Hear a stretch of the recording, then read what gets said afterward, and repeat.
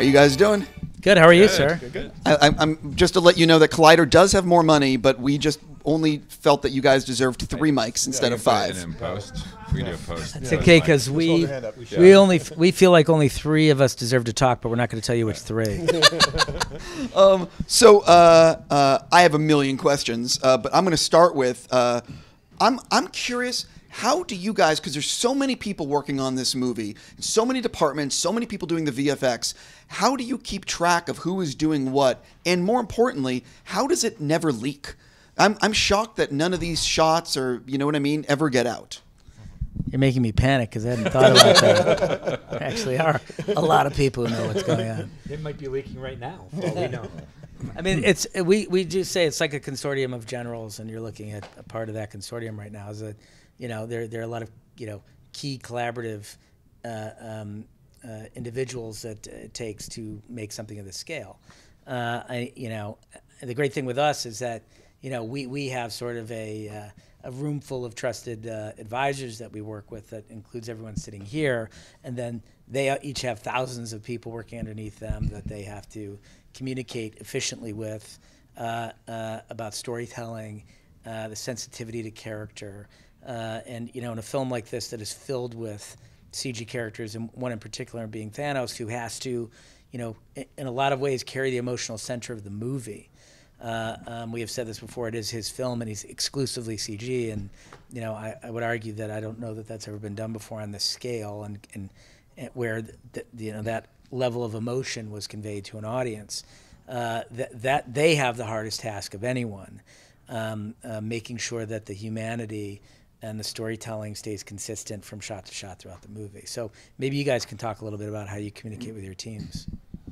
Yeah, I think it's, you know, starting out, for production side, we've got a small army of people that track all the shots, right? And it's something that, you know, you cast the different visual effects houses based on what their specialties are. So on Infinity War, we had 14 different visual effects houses working on the film. And so based on, you know, the daily processes, you know, shots come in from the visual effects houses, they're kind of checked in, they're tracked throughout the day. We sit in dailies all day long in the dark room and review them all, send notes out, and then send them back out to the visual effects houses. Yeah, and then we get those notes.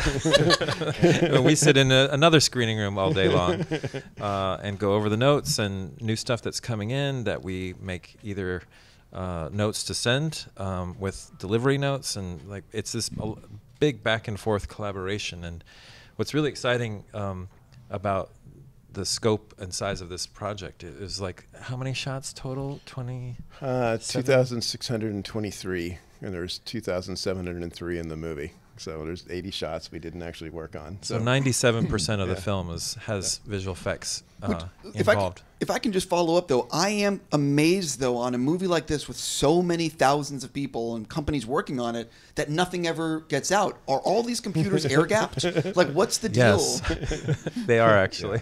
Oh, well, there you go. That explains a little bit. And I think there's just a code of ethics within the industry. This goes not just for people working on visual effects, but crew members on set, location shoots, what have you, any member of the film crew. All the way through post-production, pre-production, you know, this is what your job is, and if you are go and leak stuff, you're not going to be doing it for very long. You know, it's pretty simple. I should warn you, if you ask any more questions about our security, your name is going to show up on a list.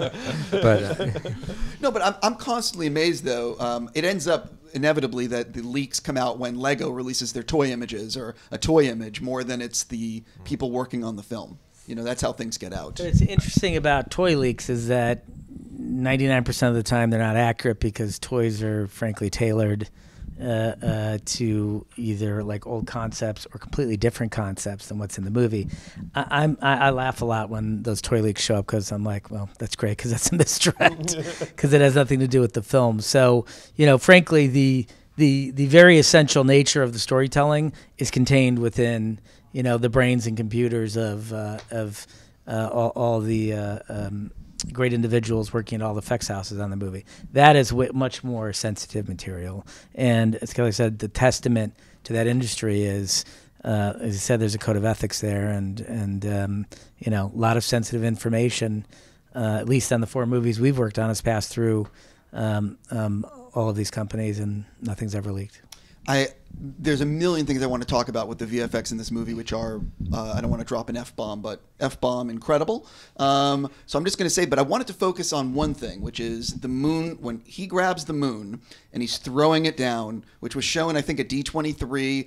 It's this moment that is awesome and fans love. I want to talk about from the genesis of that idea to getting it on screen. Can you sort of take us through the process of how something like that is made? I remember that day. That was so we start in previs. Well, you know, a lot of times we start before the script, and we just kind of start playing with ideas. So, you know, it's because with Titan, we kind of do it was like a lower gravity planet. So we would just start doing motion studies of like how characters can move, and you know, what would it mean for Spider-Man to swing in 0G and that type of thing. And so as the previs evolves, you know, we start telling a narrative and kind of fitting it into the script, and then, you know, and kind of, you know, how big do we make the battle? And I think we had a review one day, and we were talking to Joe about it and showing Joe, and Joe's like, yeah, he should like pull the moon out of orbit. And it's like, okay. And so we went and mocked up the shot of pulling the moon out of orbit, and it just became one of the biggest shots of the film. It is. It's crazy. We say that we're like, you know, we're kids with a really, really expensive Lego set. We can, anything you can dream up, these guys can make happen. And I think, you know, ultimately too, it's like, what's so valuable about that though is that they all are storytellers, and they understand exactly what we're trying to accomplish. And we've all collaborated on several movies together now, and I think that it's created an amazingly consistent level of quality and exploration. And I you know, I feel like you think the effects in that movie are effing incredible. I think they're effing incredible, and we can stand back and separate ourselves from it because, you know, we didn't do all the heavy lifting on those VFX. These guys did, and we can look at it and go, that is exactly our vision as intended, relayed on the screen in an incredibly fantastical story on a scale that I don't know, you know, like I said, outside the Lord of the Rings movies has been achieved before, and with a central character who is exclusively CG, who carries the emotional arc of the film. I definitely want to dig down a little bit more in terms of, okay, so it's not in the script that he grabs the planet. That's just an idea thrown out in the room when you're looking at dailies. Yeah, well, here we go through a really exhaustive process of experimentation. I mean, the amount of ideas that we will explore with this team here and our wider team is like far beyond what ends up in the actual film. I mean, for instance, that's how Thanos came to happen. To be honest with you, you know, we early on in the process, Dan came to us and said that you thought the technology was finally there to support like human facial capture to a level that nobody's ever seen before, and that it might work for the character of Thanos. And so we did a test with the actor Josh Brolin, and when Joe and I saw that test, it kind of blew the whole movie open for us, because we thought, my God, we can really take this character to a very subtle, complicated interior place, and give him an arc like you would give a lead character that's a hero. And really, because we had the ability to take a fantastical creature like him and make him accessible on a human emotion scale, like never before. And I think that, again, that is one of the things that came out of the process of experimentation before we all go to work for real on the film in terms of executing what we're set out to do. But there's more examples than you would ever care to hear about ideas that don't make the movie. Well, the thing that I find fascinating, as you said earlier, I believe there's 80 shots in the film that do not have VFX, which is like insane. You know what I mean?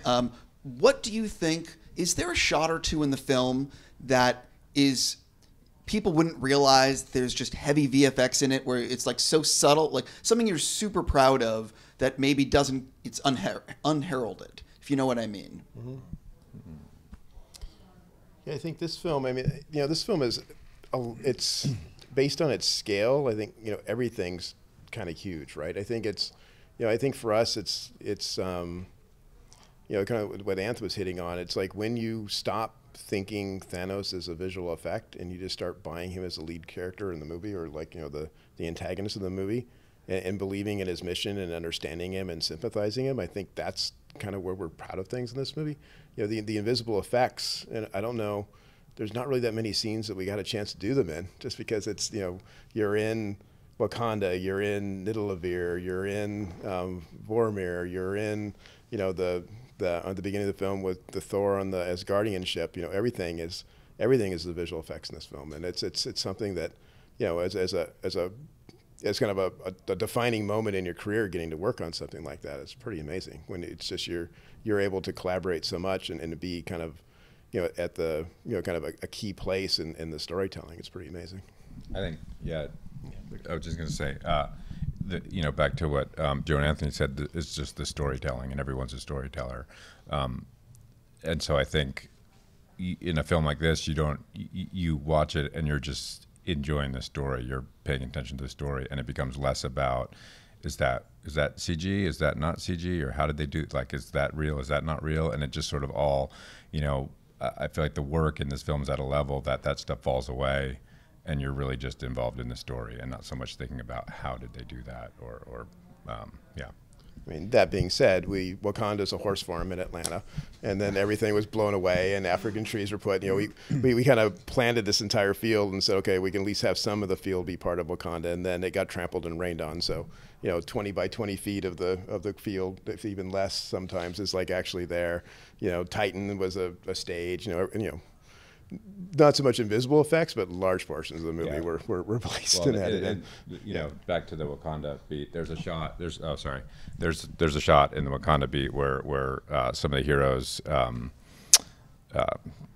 dissipate away, and you're looking around, and that's the effect in the scene. But the entire field is all CG. The secondary characters and Okoye and I got to tell you, it's insane. What you guys did in this movie, what the VFX have now gotten to, because as someone who's watched the movie multiple times, I don't see these people as CGI thing. You know, like they're there.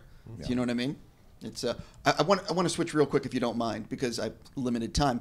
I'm curious. This for people who are watching this who have not seen the movie. Spoilers. There's something that happens at the end called the dusting, and I'm curious how you designed what that was going to look like, and the collaboration, you know, because that moment needs to be shatter fans. It needs to, you know what I mean? It's this iconic moment. So talk a little bit about the design of the dusting.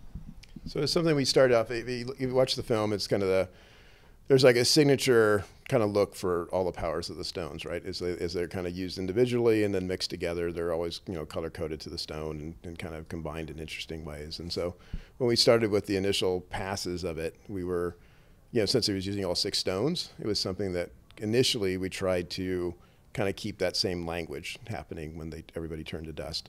And all that happened to us, it just got, you know, too many light effects. It was kind of, you know, the idea that was, you know, that there was the dust and there was kind of a light, interior light, like the soul was there, and it just became something that just ultimately just stepped on every performance we had. I mean, we started with Tom's performance when Pete disappears, and, you know, it was just something that just kind of shattered what was happening in the scene. So basically, the design language then became, you know, well, what are the actors feeling in that moment? You know, Pete's hanging on as long as he can, right? He's kind of, and so you're kind of animating the particles in a way that, you know, try to preserve that. If you look at Scarlet Witch with Wanda, you know, she just lets herself go. You know, so like each kind of design, once we lost all those extra light effects and just kind of went with something that was sympathetic with the dust to the performances, that's ultimately what is the shattering moment. Because each one, you know, Pete hangs on.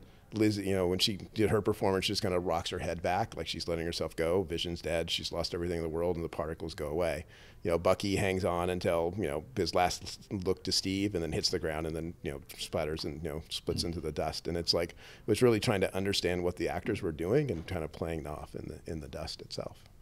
I'm curious for you guys, when you're on set and you're directing that, you're not exactly sure. I would imagine you're not exactly sure what it's going to look like. Or were you far enough along where you kind of knew what it would look like when you were directing it on set? I mean, we hadn't certainly settled on what the final look would be, but we had experimented with that, I believe, at that point. But that's, look, one of the great things for Joe and I is, you know, when we're as directors, when we're on set, one of the miracles of working with Dan and this visual effects team is that, like, we know that we can go almost anywhere. We can change the plan. We can find things that are happening on set, particularly with the actors, like Dan was talking about. And we can change things as we need to on a visual effects plan per what's happening as we execute them on a stage, as we shoot, which is like an amazing tool for us to have, Joe and I as directors. And it really allows for like a huge process. Even though you do a ton of work before you ever get to set, it also allows for a huge process of discovery on the set while you're working with the actors, while you're working with these sets that you have physically built, that allows us to change course and find opportunities at every stage of the process. I think that's the trick working with Joe and Anth, because I was with Winter Soldier and Civil War. I got to stand behind them for 2 movies and like learned everything as much as I possibly could. And the trick with them is giving, making sure our job is to give them that environment in which they can just be creative and just run. And I think that's hopefully what we achieved on the films. I'm almost out of time. I want to ask a few quick questions. Did you change anything for the Blu-ray release of the movie? Was there like a VFX shot that you're like, oh man, we need another second on this one before it hits the Blu-ray? Yeah, we never stop. Wait, no, so never stop. Were there any shots that you actually tweaked before it hit the Blu-ray? You tune them up a little bit. Do you want to mention which one or no? That's all right. So another thing is, so I heard, and I could be wrong, that like an earlier cut of the film had Bruce Banner and the Hulk more like sort of talking to one another, and what was it? Where they were more like working together, where they're each having control. Is that true or not true? No. No. Yeah. I mean, if you go back way back in the writing phase, for as experimental as we are on a visual execution level, like we've been speaking about, we go through that same process of experimentation with Marcus and McFeely, the writers of the script. So we spend many, many months together talking about different ideas, different ways to take the characters. So there was probably a process where we went through different ideas with Banner that may have included what you're talking about, but it never really got mature into the film. There was some sort of Doctor Strange universe, right? I can't remember what it was. Yeah. Where Banner may have confronted the Hulk or something. I can't remember. Yeah. This was 3 years ago. Sure. And probably 40 iterations of the script earlier. But I'm sure at some point, that we pitched out 1,000 ideas for what that movie could have eventually been, and My last 2 things, and they're quick. What is you have a movie coming out, a sequel that is, anticipated, I heard. I would imagine you have to finish it by a certain point. So that date has to be like sometime in March, I would imagine. There's like a drop date where it has to be locked. Are you close? It's actually 5 p.m. today, so we have to wrap this up. No, but do you have like that drop date where it has to be done? We do, yeah. It's very hard to say what it is because there's so many different stages to the process. But essentially, we're done with the movie at the end of March, completely done. Yeah, invariably, or not, Dan. Yeah. Invariably, it always gets pushed a week past when we're supposed to deliver. Joe and I are done with it. This is my last thing.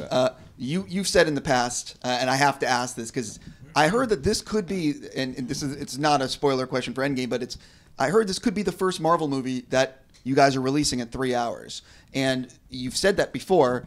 Are you still at the 3 hour mark? Is it close to that? We're still at the 3 hour mark. Right. Do you think the studio is going to be down with a 3 hour movie? I think the studio is down with whatever the best story is. And right now we think the movie's playing well, and we've had great responses from our test audiences, and we're feeling very good about where it is. We're still doing work to it. Yeah, we're definitely not done. Yeah, we're not done with it, but it is again, this is a culmination film of 22 movies. It's a lot of storytelling. To to work into it, and you know, emotion is an intrinsic part of that to us. And when you have to tell a really complicated story, and you want strong emotional moments for the characters, it just requires a certain amount of real estate. And this one in particular feels like 3 hours worth of real estate. I would be down with a 4-hour movie. My only thing is for kids. Like, are you even thinking intermission or no? You know, we joke about it at the edit room, but I think we'll say this: we have screened the movie 4 times for audiences. We've screened the movie 4 times for audiences now. So there are people out there that know how it ends. Damn them. Perhaps. But for the first 3 screenings, not a single person got up to go to the bathroom. So we took that as a good sign. Say no more. I could ask you a million other questions. I'm just going to say, and I mean it seriously, amazing work on Infinity War. I give hats off. The visual effects are insane. Yeah. Thank you so much for your time. Thanks, guys.